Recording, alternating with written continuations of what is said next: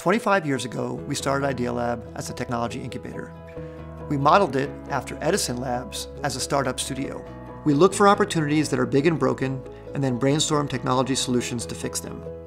We started off with these first 12 ideas in 1996, and since then, we've had more than 5,000 ideas, started more than 150 companies, and had more than 50 successful IPOs and acquisitions. Here are my most valuable lessons learned. They're the things I wish someone had told me before I started Idealab.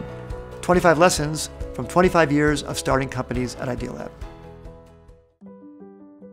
Use Moore's Law. Exponential curves crush linear. Nothing has ever gone down as much in price or as fast as the cost of computing power. And businesses that can smartly harness this effect will win. Look carefully at your business opportunity and see if there's some way to embed more computation in than your competitors, because the computation is going to approach free.